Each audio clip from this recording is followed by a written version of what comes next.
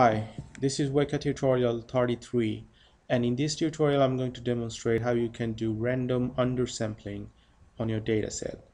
So I'm going to use a filter, and that filter will make your imbalanced dataset balanced by randomly undersampling the majority class.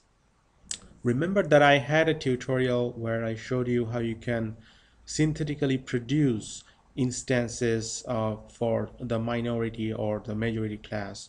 But this tutorial is a bit different than that tutorial. You can find the link here with. The difference is very simple, that in Smart you are using an algorithm to generate instances for the minority class or the majority class. Mostly you generate instances for minority class using Smart so that the class becomes almost balanced. But in this tutorial, I'm going to randomly undersample the majority class so that the number of instances for one class becomes equal to the number of instances in other class. So in this tutorial, I'm just assuming that my data set contains only two classes. So to demonstrate with this, I'm going to Explorer, and I'm going to open a file. This is my customized file from my research project, but you can use any other files. So here, if you carefully take a look at the class, it's very imbalanced because we have two classes, yes and no, and yes count is just 372, and frequency of no is about 6500. So it's a big difference between the majority and minority class here.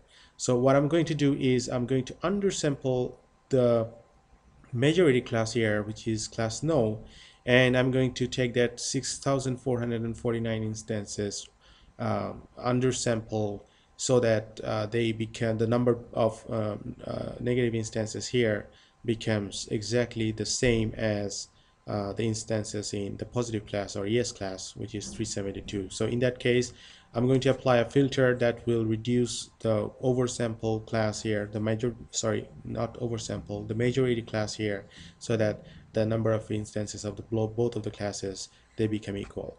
So in order to do that, I'm going to the filter, and I'm going to supervise filter and attributes. I'm going to deal with instances, and you see that Smart is there. So we have dealt with this Smart previously to generate synthetic instances for different classes, but here I'm going to use the spread subsample filter. And if you click on the options, then you can see that you have an option called distribution spread, and to make them equal you have to put one there in the distribution spread. I click OK and apply a filter, and then you can see that the number of class instances are now exactly equal to each other. So number of yeses is 372. I did not do anything on the yes class. It remains 372, but from 6449 instances of no classes, I just randomly undersample that class, so that it is in the number of instances for these classes again is also 372. So now you're having a balanced class problem rather than having imbalanced class problem. So hope that helps. Thank you very much. Keep watching my tutorials. I'm coming with more tutorials, and also don't forget to subscribe and click on like button if you really got help from this tutorial. Thanks a lot.